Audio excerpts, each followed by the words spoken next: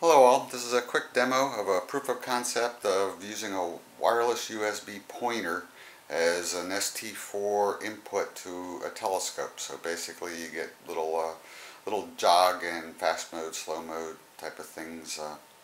So what we have here is a st4 wireless laser pointer. We've got 6 buttons, east, west, north, south, and this is a fast mode and a slow mode. This is a specific application where going from hitting the north key and then in fast mode a period of time later it'll also assert the south key, and that tells the mount to drive in fast mode.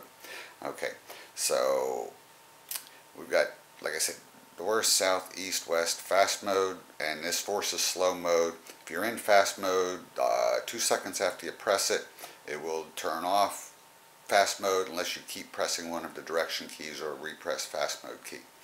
Okay, here's a PIC 24 FJGB002 microprocessor running in USB host mode. Here is the USB adapter plugged into the A-type port, and we have 2 LEDs here. This LED indicates east, this LED indicates west. So if we start out and we press a key, and I'm going to press east. Okay, if you notice the LED right there light up.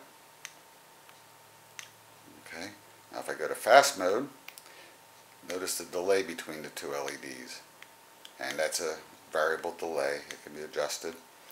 And then we go east or west. So west asserts first. I can keep, as long as I keep pressing something within 2 seconds, it'll go into fast mode.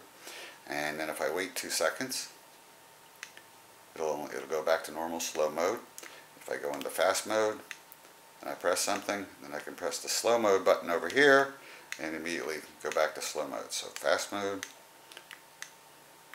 slow mode, and that's all, folks.